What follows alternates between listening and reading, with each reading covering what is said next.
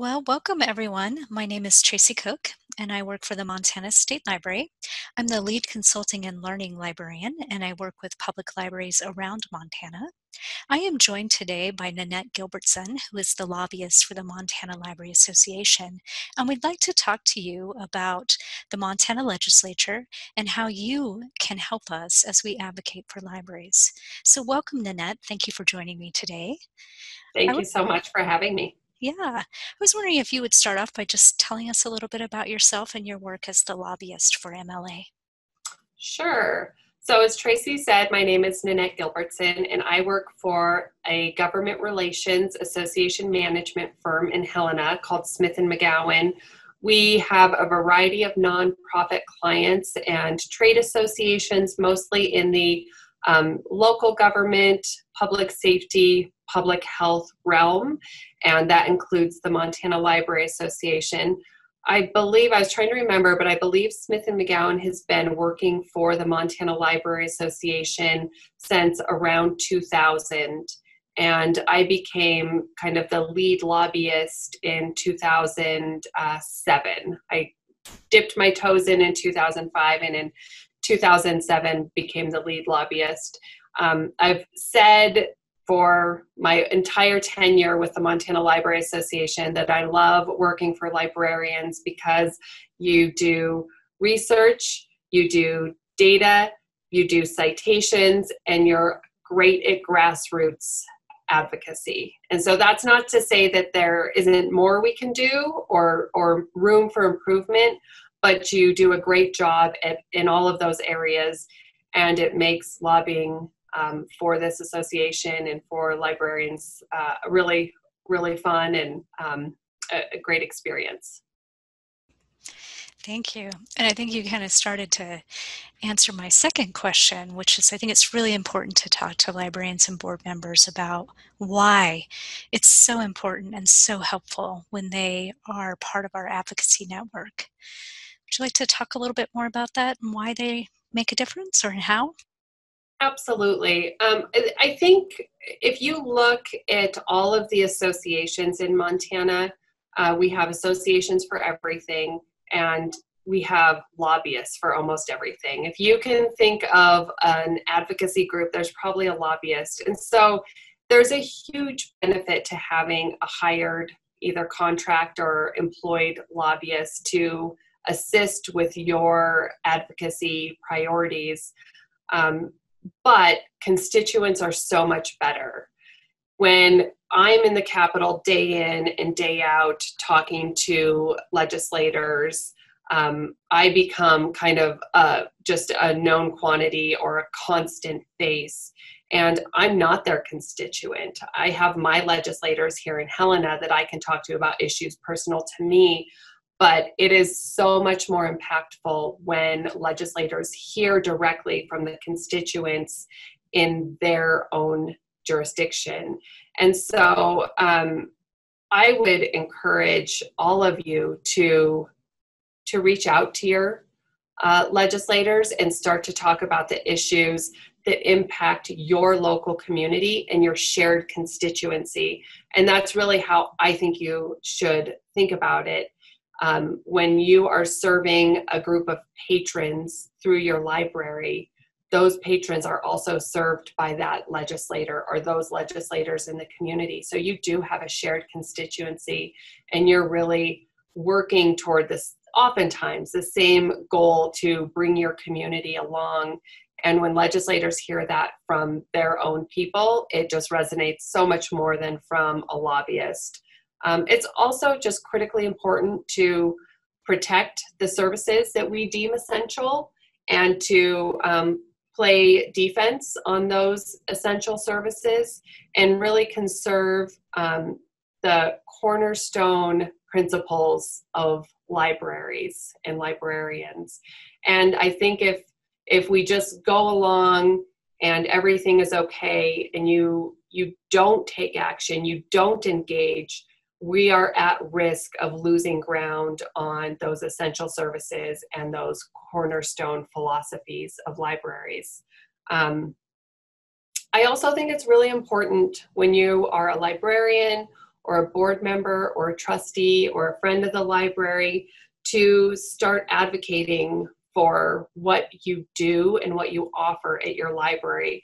And I know you're vested because you wouldn't be doing all of the work you're doing. It's certainly not for the pay, I assume, but you're vested in everything you do for your library and your patrons, and participating in advocacy is just making you even more invested in taking that one step further.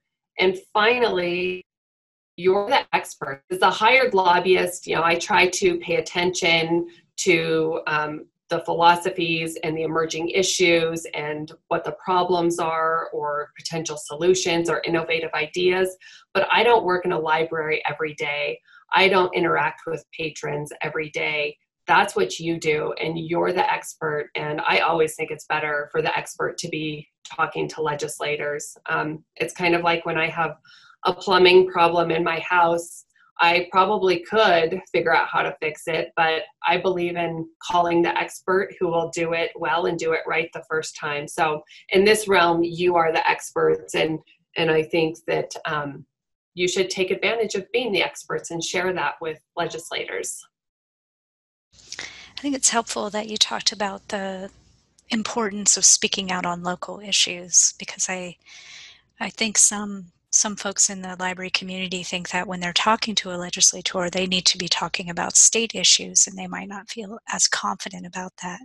So it's a helpful reminder that actually they can and should focus on their local community and their community's needs. Absolutely. So will you kind of describe for people how the Montana legislature works and how advocacy fits in? And I realize that you've taught classes on this, so I know that I'm not giving you much time, but that would be very helpful for people. Yes. I'll start by saying that it's a really lengthy process. And so if someone ever says to me, this is a pretty easy bill, in my mind, I always go immediately to, it might be an easy concept to understand, or it might not be particularly divisive, but there's no such thing as an easy bill, and they all take an enormous amount of work, and it's a really long process, and you do have to shepherd legislation from start to finish. You've all seen the great graphic of the bill and how a bill becomes a law. And I will, if you haven't, I'll share it with Tracy. She can share it. It just walks through the process in a very clear way. What I like to talk about and differentiate is throughout this long process of how a bill is signed into law, there are many action points for you to engage with your legislators. And so I'll briefly talk about the process, and it's going to be just a really high level overview, but I'll try to highlight all of those action points. So, and I'm going to focus on policy versus budget, because there is a distinction in how those two tracks move through the legislature. It's similar, but budget is just more involved and longer. So for policy legislation, a bill is introduced, and they can be introduced in either the House or the Senate. And once a bill has had a first reading, it's assigned to a committee. And in the committee, there is a hearing. And that's the best opportunity for public input and advocacy. The bill sponsor has a lengthy amount of time to talk about the purpose of the bill, the provisions of the bill, what the goal is. And then both proponents and opponents have the opportunity to weigh in on the bill. And there's a lot of opportunity for question and answer from the committee members, both to the sponsor as well as to the proponents and opponents. And so that's what I think is one of the best action opportunities. And typically what MLA will do, if we know it's a bill that we need our grassroots friends to take action on, we'll match up the committee members with librarians or the friends of the library or trustees, and say, we need to make those direct connections, and we need you as a constituent to contact your legislator. And people don't always have to appear in person. There's lots of ways to do it. Email, text, letters, phone calls can all accomplish the same thing. And oftentimes that's exactly what we do for that action point. And then once the bill has had a hearing in committee, the committee votes on it. And very rarely in Montana will a committee just kill a bill outright. If they don't want to move it forward, they put it on the table. And oftentimes legislation dies because it is never brought off the table, and that's the end of the legislation. But it does keep the legislation alive almost indefinitely. So even if you think a bill is tabled, you still have to be vigilant and watch it. Oftentimes the committee will just vote the bill out of committee, or they'll make some amendments and then vote it out. It then goes to the chamber where it started for second reading, and that's when the entire chamber listens to the sponsor. Fairly in-depth opportunity for question and answer, and again, another action point. So perhaps you heard from us if your legislator was on the committee and we requested you contact your legislator, we might reach out again when the full House or full Senate is voting on the piece of legislation and ask for you to make contact again and support the bill. It can be amended on second reading, and it can be voted up or down. If it's passed by a majority vote, then it will go to third reading the next day. And third reading is a simple vote. There's no discussion, there's no dialogue, but it is a good opportunity to once again have an impact, and it's another action opportunity. So 2 days in a row, it's conceivable that we would reach out and say, we really need you to contact this legislator and ask them to vote no on House Bill 302. And the next day, we might have the same request, sit and ask before 1 p.m., contact your legislator and ask them to vote no. If the bill passes third reading, then it is transmitted to the second chamber, and it follows that same process. So it has a hearing, and then it has a second reading and a third reading. So we asked 3 times minimum for you to take action in the first chamber, and we will likely do the same thing in the second chamber. So now you're up to about 6 action opportunities. And oftentimes people think, well, I already did that. They made the request and I contacted my legislator and now I'm good. But we'll try to be very specific and give you guidance and say, this is the bill, this is the stage in the process, and this is what we're asking you to do. And then the final action opportunity is once a bill has passed out of both chambers, it can go to a conference committee if negotiations need to happen based on amendments to bring both chambers to consensus. And there's some opportunity there for action. But then finally, it goes to the governor's desk. And that's another great opportunity to really either encourage the governor to sign a piece of legislation into law or to ask for a veto. And the Montana Library Association has done both. And again, the hired lobbyists can do that work, but it's often so much of a stronger voice when it comes from multiple people throughout the state. So that's a really brief overview of how legislation moves through. But I think the important thing to remember is there are many opportunities for action. And I think it's helpful that by describing the process of the bill, you were able to explain why sometimes it seems like we've already asked for this. Because we kind of have already asked for it, but it's part of the process to ask again, and I think that's a good reminder for people as well. And I suspect that you will talk about this, but when you were talking about the bill and the call for action, I know that we have done that in a variety of ways. We've used the email listserv called Wired Montana, Wired MT, to put out a call. But I know that also the Montana Library Association has a government affairs committee, and that members of that committee have also reached out to individual librarians. So there's a variety of ways that people might be asked to take action. Yes. Is there anything else you would like to say about how librarians and board members can get involved if they would like to? Like if they're interested in maybe doing more than just reaching out to their legislator? I think the most important thing is to begin to build the relationship at your local level. So build the relationship between the board of the library and the librarian and your local legislators. And once you have that relationship established, I think it opens the door for a lot of opportunity to have a stronger voice in the process.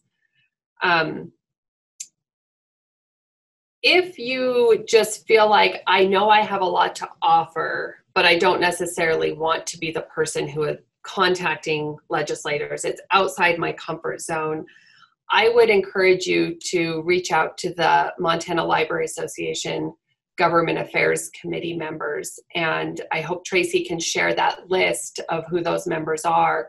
But we need a variety of assistance, whether it's just producing a fact sheet or writing letters or sharing ideas, talking about innovative policy ideas, long-term policy ideas. There's a lot of ways to become involved in advocacy, even if you don't necessarily want to be the person at the microphone in the Capitol. But I will say, and I think it's worth saying, that if you feel comfortable, or even if you feel a level of discomfort with reaching out to legislators, I'm going to say this a couple times, but I want you to remember that your community leaders and community drivers within your own cities and towns. And it is really important for legislators to hear from those community leaders. And so by that one-on-one outreach, just slowly building the relationship, not necessarily having an official ask for the legislator, not even talking about an MLA priority, but just inviting a legislator to coffee or a Zoom meeting right now, or when you can into your library, just to say, I would like you to come read a story. It's story time. Or I would just like to show you the group of people that have a meeting on Thursday morning to talk about the history of the state of Montana. So they get a real sense of what the library has to offer without any pressure or an official ask. And then once you've established that relationship, it becomes easier for you to send a message and say, Senator Smith, I sure appreciate getting to know you over the last year, and I'd really like you to think long and hard about Senate Bill 250, and I sure hope that you'll consider the impact it will have on libraries, and then you can go on from there. But also, the legislators that you've built the relationship with will start to look to you as the expert. So as legislation comes across their desk and they can see that there's a direct nexus or maybe an indirect nexus with libraries, they will hopefully in their mind think, I know who I can call. I can call Tracy and she will help explain this to me. Or I can call Tracy and ask her what her opinion is to help inform how I vote. And so I think those are ways that you can get involved without maybe standing at the microphone, but just I would encourage you to build that relationship before you ever have an ask for a legislator. That's a very good point, Nanette. I've been taking advocacy trainings here, and they all talk about how having that personal relationship can actually mean more than hundreds of people emailing or texting them to vote yes or no. It's Yeah. a very powerful thing we can do, and it's actually pretty easy to do in Montana. And this will probably make you laugh, but of course, one of the things I learned when I started getting involved in this is that, amazingly enough, they're humans, just like I am. And so when you relax and you have those conversations and you get to know them, it makes it so much easier and can even be enjoyable to talk to them. And I think obviously you can influence them, but you also help them in some ways, because a lot of them truly, when you really talk to them, they really do want to do the right things for their communities. And I think sometimes that gets lost, and people don't realize that because the process is, I don't know, it feels pretty competitive and, fast paced. So sometimes we forget those things as Yeah, well. that's a great point, Tracy. Both a couple of the points you made, that they are human and we can have a conversation, and most people are just coming at each piece of legislation or each policy decision from a place of wanting to do their best, and they're bringing their history, they're bringing their perceptions, they're bringing everything that they have to the table, but they're truly just wanting to do what they think is best for their constituents and the citizens. And if we keep that in mind, it definitely makes conversations easier, even when we don't necessarily agree. And then you brought up another point that I think is really worth highlighting, because we've heard it, I hear it time and time again from legislators. MLA will never ask you to send a form letter to every committee member or a form letter to every legislator, or we won't ask 100 librarians to send the same form letter to one legislator. We hear reports every session that if two legislators sitting next to each other are kind of going through their daily letters and they have the exact same letter, they both toss it in the garbage can. And conversely, if a legislator reads one letter from someone in Flathead County and then reads the exact same letter from someone in Custer County, the whole stack goes into the garbage. So it's really based on targeted outreach and connecting constituents to legislators. And there are times when we have, say, a group of legislators and maybe their librarians are just not involved or not at all comfortable with advocacy. So then we find a workaround. Maybe we reach out from the president of the association saying, I understand I'm not your constituent, but I am the president of MLA and would like the opportunity to talk to you about this. Or the government affairs committee chairperson, or that's really where having that hired lobbyist can be helpful. So I can kind of step in and say, well, we have a hole for these legislators, and I will manage those legislators and make sure they get the information. Yeah, I think I spend my time really trying to kind of encourage librarians and board members to get past the discomfort, because it can feel pretty uncomfortable when you've never done it before. And definitely, first time I testified was pretty terrifying. Yeah. However, I guess it's pretty powerful when you do push yourself out of that comfort zone, and it does become easier, and it it becomes something that I think can really make a difference for libraries and for communities as well when people do that. And I think you did a great job of addressing some of the questions I've gotten from people who are very nervous about advocacy. And I know that the Government Affairs Committee is really looking for different ways for people to be involved. Because some people just writing or graphic design or whatever, that's just more comfortable for them. And so there will be opportunities.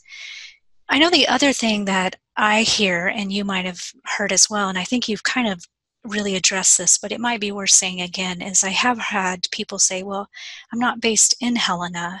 Does it really make a difference if I travel to Helena to speak, for instance? Or, does it really matter if I'm advocating out here at the local level? And you've kind of talked about this, but I think it's probably worth just answering that specific question that people have.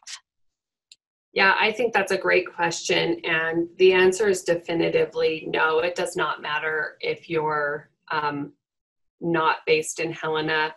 Matter of fact, the lobbyists who have Eastern Montana ties, I always feel like they have a major advantage over me when they can stand at the podium and say, my family homesteaded out by Circle, Montana. I always just think, all I can say is I'm from Helena, Montana, and it really, I think, gives legislators a sense of the the issue when people from all over the state come to speak to the issue or contact them. So if you're not in Helena, there's still lots of opportunities to be involved, and your voice is just as strong, if not stronger, with that local perspective. And I would also add that we have a citizen legislature, and they are made up of all types of professions, but there are a lot of ranchers and farmers and legislators from rural Montana. And so when they're hearing from their counterparts who are also from rural Montana, a librarian speaking to the shared challenges of rural Montana, and a librarian talking about how they're trying to scale some of those hurdles, it means so much more than just getting that Helena perspective. So don't think that being in Helena is the only way to be an advocate. A couple of other things to that point. Since the pandemic started, and for the first time ever, the legislature during the interim has been amenable to this Zoom remote testimony and conversation. And previously it's been, if you're not in Helena, you could write a letter, but they typically wouldn't read a letter onto the record. And going into the next session, I think we are going to ultimately see the opportunity for remote participation. And while some people feel very nervous about that, I think it's opening up the doors for us, because it's very difficult to ask someone to take an entire day off of work, to travel to Helena, to sit in the Capitol for an hour or 2 hours waiting for your hearing, and then your opportunity to share your compelling 3 to 5 minutes of testimony. If we are now given the opportunity to testify remotely, I think it opens the door for so many more advocates across the state to continue to do your job, not have to take a day off, but really share with the legislature your expertise. And whether it's in person or via Zoom, the legislative body is a citizen legislature, and they are very cognizant that the people who come to testify are also citizens from every walk of life. And while there are rules of decorum and procedure, I have witnessed that legislators are very gracious when people either don't know a particular rule or maybe get nervous and forget. It's never demeaning or belittling, but just, a gentle reminder of, when you speak, please address the chairman first, something like that. So while people get nervous and think, I don't know all the rules, one, the Montana Library Association, if we ask you to participate in this way, we will try to be very clear about kind of what you can expect and help you prepare. But also just know that, as Tracy said, they're human and they will treat you kindly and with dignity, even if you are on the opposite side of an issue. That's a really good point. And that was my experience too when I testified and worked with them, is they are aware that it is intimidating to address all these people sitting around a table. And so they are kind, and directing you to kind of follow the rules. And I do feel that MLA, and of course I had our state librarian Jenny Stapp to help me, were very good about explaining this is how it works, and this is what you can expect. And so I think you're right that Zoom might open up some opportunities for more librarians and or board members to testify. And, I hope that this message comes across to them, that they will have plenty of support and you will work with them and help them, hone their message. I know I've had librarians practice on me, and I'm happy to do that for them as well.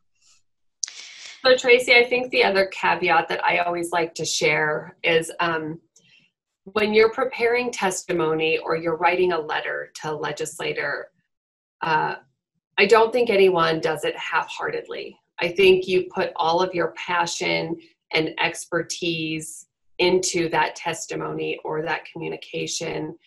And I like to just be, I try not to be a Debbie Downer, but I like to be pretty blunt and say sometimes, we will have the best hearing planned, we'll have the most compelling testimony, we'll have wonderful librarians lined up, and we'll have lots of letters coming into legislators. And for political reasons and other reasons that there's just outside of our control, some bills just simply don't gain any momentum. And so I think it can be very demoralizing when you feel like you have shared the most compelling testimony or extremely compelling testimony, and then the legislative body just kind of summarily ignores it and does what they want to do. And they have reasons for the actions they take, not always totally clear to us, but just know that it's still worth your time to put into the communication and the testimony, and it's still worth having our voice on record to talk about the issues impacting libraries and why we would take the time to support or oppose a piece of legislation. It's still worth it, even if the outcome isn't what we would want. That's a very good point, Nanette, because I think sometimes people, they stop becoming advocates, or they stop being advocates because of that, because they put their heart and soul into it and then nothing happened. And really, if there's anything I'm kind of learning, is that it takes time, and some ideas might seem really obvious to us, or some policy issue might seem really obvious to us, but there's like groundwork that has to be laid in order for that legislation to pass, and that is part of that process. And also, I guess I have learned that speaking up on one issue, maybe you lose that issue, for lack of a better way to put it. However, another opportunity comes along and you win, and it's because of the work you did before.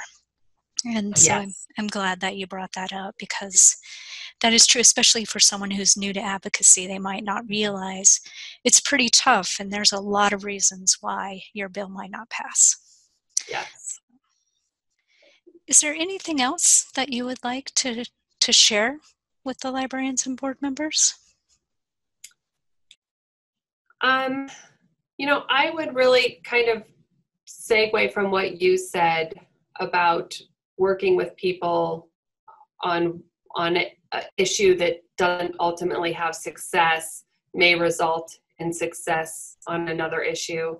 I would also say that I've had to become very good at compartmentalizing. So there's issues with legislators that I'm on the opposite side of, and I just, you have to tuck that drawer away and transition, because on the next issue, you might align and they might be one of your best advocates. And you really do have to kind of find that way to see the humanness in all legislators and compartmentalize, even if politically you're on opposite ends of the spectrum. And I think in small communities, but especially, really any community, where your legislators lie, what party they're in, you kind of know what positions they take. I've almost gotten to the point where I don't write off any legislators with different views. I think almost everyone is worth talking to. And even if ultimately we don't come to consensus on a particular policy issue, just like Tracy said, I like to keep the lines of communication open, because they may become your advocate on the next policy issue that you didn't necessarily anticipate. I also want to let you know that I really don't think you should underestimate yourselves as community leaders and as experts in your field. And you, as much as anyone else, should be talking to legislators. You have the experience. I've just been so impressed with librarians over the years, because you really bring to the table the research and the data, and you're very well respected at the Capitol.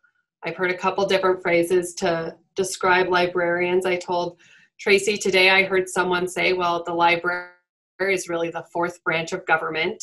And quite a few years ago, I heard someone say, well, librarians are the NRA of the education world. And that was meant as a compliment. Absolutely, it was.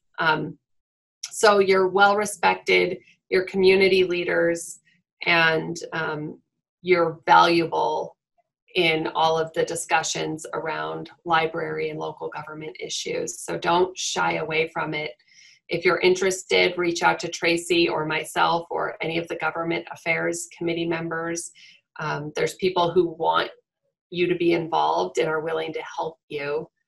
And then lastly, I would end with, in Montana, people talk about money in politics a lot, and that can be off-putting, and it can be intimidating, and it can make people think, well, I don't have a role because I'm not going to contribute, and I don't have money to contribute, and I don't want to contribute. In Montana, we have the lowest contribution limits in the nation. And so while people talk about money in politics, in Montana, it's really relationships in politics. And I think Tracy and I have talked about that pretty extensively. But, really the way to work with legislators is to build the relationship before you ever have to ask them for something or bring a policy issue to their attention. Just talk to them on a real human level and community leader level. And I think you'll find that it's not as intimidating as it seems. I really liked what you had to say, because I think most of us would kind of like to find a way to work together again as a society, no matter where we fall. And you're basically saying that we have the opportunity to be a part of that, and that's pretty cool. Yeah. And also, you're right, you do discover that they are human, very much so, and it is an opportunity. Even if it might not be immediate, there is an opportunity that might appear later on. So thank you for that. I think that's a great piece of information to pass along. Hopefully it resonates. Yes, I think it will. I think that is a question people have asked sometimes, or maybe even personally struggled with. Is like you say, they struggle with the compartmentalizing, and sometimes that can be challenging as well. I will definitely share the names of government affairs. I can put that with this recording. And if you'll send me that image, that is helpful, the one that shows the bill process, because I know that helped me as I was trying to learn about the legislature and how things work as well. And I really want to kind of thank you, Nanette, because I know how busy you are, especially with the legislative session like right around the corner. So I really appreciate you taking the time to meet with me today. Yeah, my pleasure. You're a great group of people to work for. All right. Take care. Thanks. Bye. Bye.